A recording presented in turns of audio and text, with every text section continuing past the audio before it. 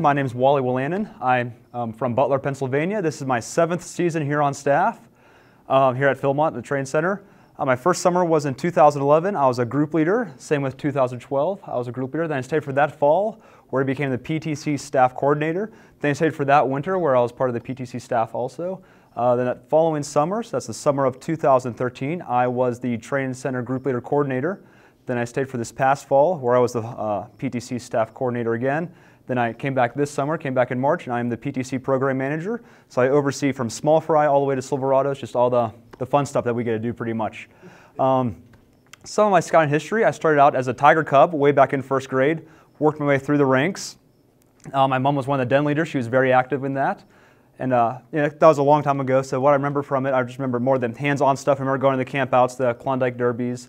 And but I remember the older scouts always coming down and talking to us about what it would be like to move on to the next rank. So kind of get us hooked to go up, because you're kind of, what is that mysterious area above us? So we'd always do that. And then I remember when I got my Arrow of Light, the Boy Scout troop were actually there. They were there. They met us there. After we crossed over, we had a little bridge. We crossed over the bridge. Once that was done, they would actually tie a neckerchief around us to symbolize that we were now part of their troop. Now we were no longer part of the pack. So it was kind of cool, something that all of us got to look forward to. Then I became active in the Boy Scouts. A lot of my Cub Scout friends dropped out, but new ones joined in. So it was an interesting transition period. And then once the troop started going, I realized what it was all about. One of my friends actually transferred to a different troop, and he would always come to school and talk about what all this troop did, all these campouts, interesting things they did. So I actually transferred troops then to go over and join them. And they did at least one camp out every month, and then at every December we had what we call a fun camp out. So it's where we got to play video games, play board games. All the adults did the cooking, the cleaning, so we didn't have to worry about any of that stuff. But we realized that to make the kids want to go to that, they kind of had to earn it, so that can't be the only camp out that some of these kids would go on. So our troop, they established a point system. So if you wear a uniform to your meeting, that's a point. If you come to the meeting, that's another point. If you get this merit badge, it's worth this many points. And you need to reach this minimum requirement of points for the year, so that way you're allowed to go on the fun camp out. So it's kind of an incentive throughout the year to keep on going. And our campouts, they would vary. We'd always do them in different places. So one time we went scuba diving, another time we went mountain biking.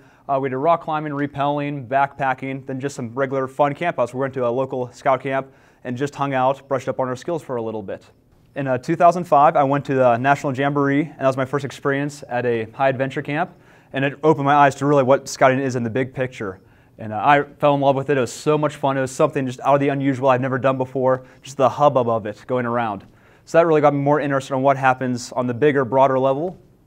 And then got my Eagle right before I turned 18. So as I slid in right at the last minute, but it was one of those things, I was caught up with the fun stuff that was going on. And a lot of times the fun stuff did correlate with rank advancement, but it didn't always do that. And then once you hit that certain point, you kind of had to put your effort forth to get the Eagle. So I kind of stalled there a little bit, but then I eventually got it. I built 2 bookcases for my church, and I believe they're still used to this day. They were pretty sturdy, so I know they didn't blow away yet. And then the college years came around, and you kind of fell out of the scouting movement just because college takes up a lot of time, whole new environment. And then once or halfway through college, I was still kind of active with my home troop a little bit. Go to a meeting once or twice a year, try to catch a camp out if I could. And they asked me if I could help out with Klondike Derby because our troop was running a stand. I was like, yeah, sure. So I went for the weekend, did that, and then the scoutmaster who was helping it with me, he said he was getting a Philmont contingent together. I was like, oh, that sounds pretty cool. I knew a couple people that did it, but never went there. Didn't really understand what all this hype was about. And so he talked to me about, gave me some papers about it, and I was like, all right, sure, I think I'll give it a try. So I did a trek out here in 2008, absolutely fell in love with it, swore I would be back, and that's why I came back in 2011 to work on staff, and I've been here ever since. Currently, I am an assistant scoutmaster for my troop back home, and they're actually coming out here this Friday, their first time at Philmont, so I'm really excited to see them. I'm also on the district level. I help plan some of the activities, so the Klondike Derby, fall camporee, spring camporee, try to get some of that stuff going on too. So throughout my life, scouting has been a big part of me, and I absolutely love the organization, and I'm a big fan.